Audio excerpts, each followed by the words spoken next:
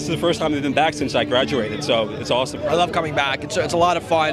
I live so close to here, but I don't come back a whole lot unless I'm doing something for work or a big long event like this. So I'm really excited. It's fun to see a lot of people I haven't seen in years. I'm not even going to the game. I'm here just for the tailgate because it's not often that you get to see, professors that you had and people that you went to school with like this one. And it's really good to come back and to sort of reconnect with people. 94 graduate. And 93 graduate of journalism. Best friends from Rutgers, still best friends, how many? Some odd years. 27 years later, 28 years later. We've got alums here from back in the day. I'm in sales for Verizon. I'm a sales manager in Princeton, New Jersey, and I'm switching careers to education. I want to teach. I'm actually working in Lehigh Valley, Pennsylvania. I work for AIDSnet. We're a funding organization for HIV and AIDS service providers. And I was actually able to use my journalism and political science skills to land that job. It's a lot of grant writing and monitoring, a lot of writing of proposals. So I actually was able to turn what I went to school for into something else. Prior to coming to Rutgers, I was in the military for 8 years in the Army. Before that, I went to culinary school and got a degree in baking and pastry. Now, how has your journalism degree helped you with your new business? Well, it taught me a lot more about social media other than using it as a personal factor. And Professor First's PR class taught me about writing press releases and getting, information about my company out there and all the avenues to do so. And then the journalism skills help with your writing blogs and things like that. I can do a lot more of my own work. I work as a librarian, an academic librarian at Berkeley College in the Woodbridge campus. After Rutgers, I went on and got my law degree, and I actually had a short stint at Court TV, which is now True TV. And then I went on and I was a contracts and licensing attorney before I switched careers. Right now I work for Who Wants to Be a Millionaire in New York, and I also write for this new NPR game show called Ask Me Another. Ever since I was a little kid, I was obsessed with game shows. I used to pretend to be Bob Barker with a little microphone when I was about 3 years old. I saw a sign that said, "Do you want to travel the world for free?" I said, of course, who doesn't? So I went, this sign was come to this meeting, and it was a meeting for WRSU, the radio station, and I got involved with that. And through that, I got involved with the journalism program. I came to Rutgers thinking I wanted to do computers, totally changed what I wanted to do once I did radio, got into journalism.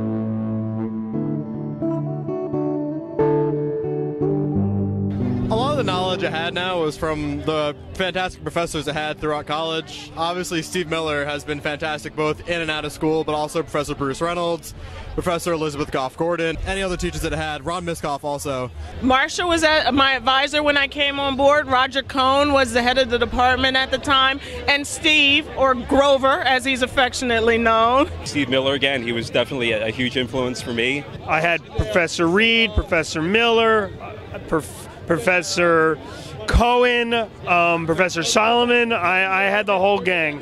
Classes like with Professor First and Miskoff when I took the 9/11 project with them a couple of years ago, 2011 I took that, and that was one of the most practical classes I ever took, and it's the reason that I'm able to take on some challenges today. So what you really do learn in the program here really helps you when you end up getting hired eventually. I took a class with Dr. Roger Cohen that allowed us to develop programming, and that really got me into it. And it was really a really great class. I'm really glad I took it. It probably changed, my life and career because of that. Ever since I graduated, Steve has always been a point of contact for me. He's been references. He's helped me out with my cover letters and resume. And even when, it took me a year and a half to finally get a full-time job. And when the times were tough, he was always saying, keep working at it, you'll get to it someday. And he was right. I was able to. And I thank him for all his help and patience with me, honestly.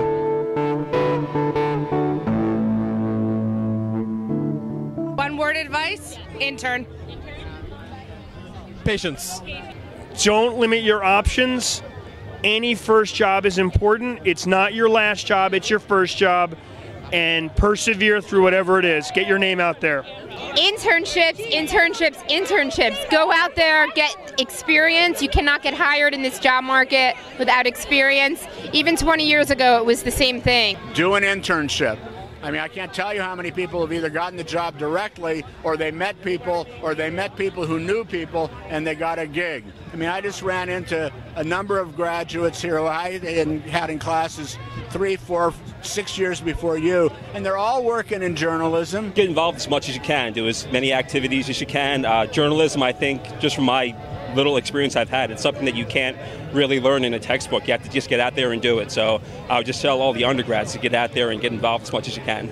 There are so many things you can do. YouTube, there's so many blogging sites that you can, work with to just kind of create your own content and put yourself out there. So I think putting in work, I guess I would say when nobody is looking and, kind of taking initiative to get your stuff out there would be really, really beneficial.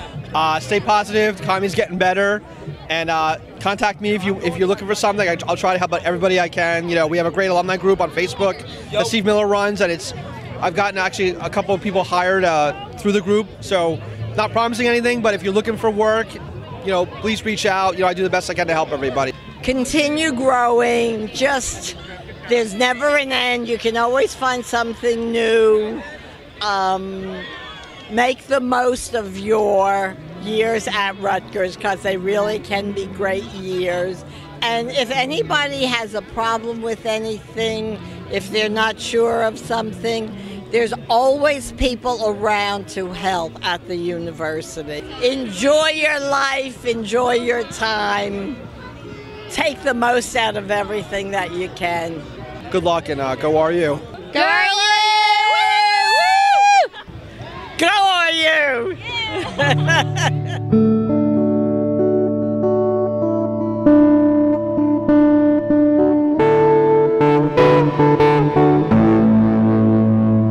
As I look over this sea of scarlet today, and I see so many amazing people, I want to welcome all of you.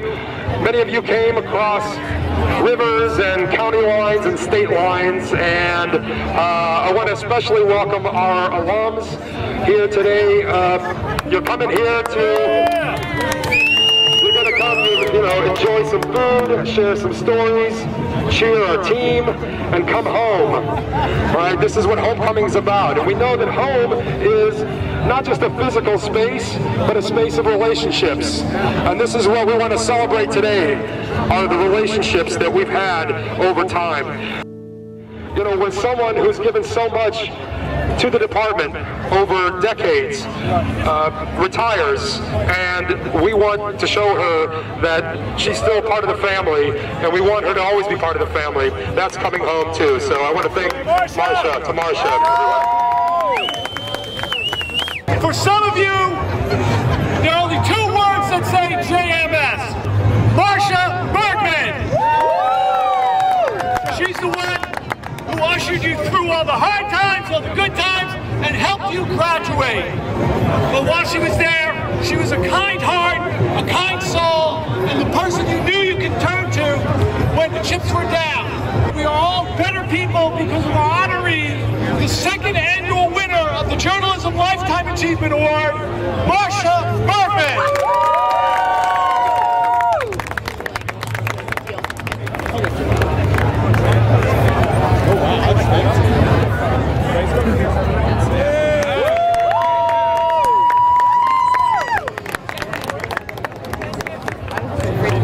It was a great 35 years at Rutgers. I enjoyed it immensely. Faculty, students, staff at the School of Communication and Information are the best. The students are far and above everybody else within Rutgers. And the journalism department, the faculty, the students, all the staff are wonderful.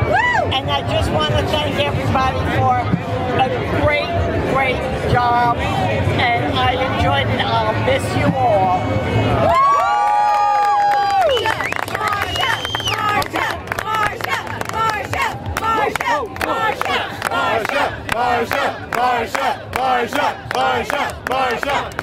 Marsha.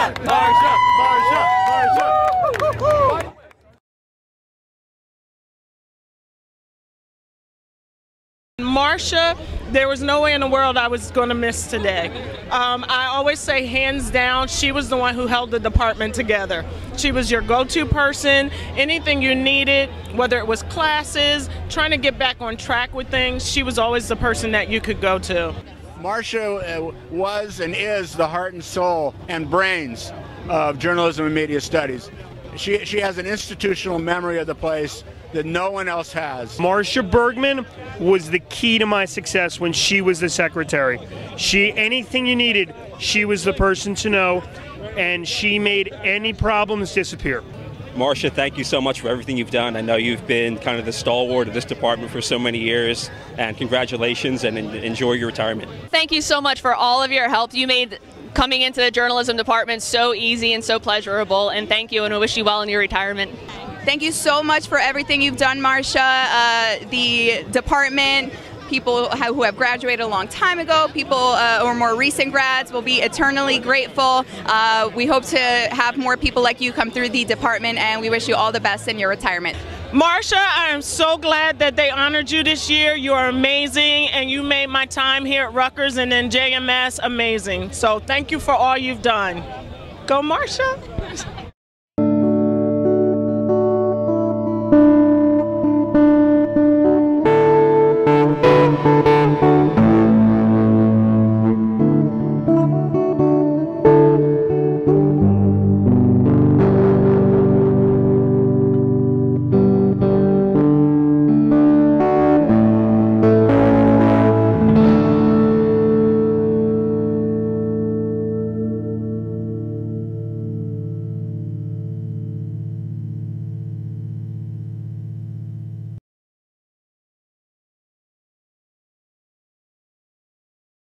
When I was a little girl, I hated school and I never wanted to be.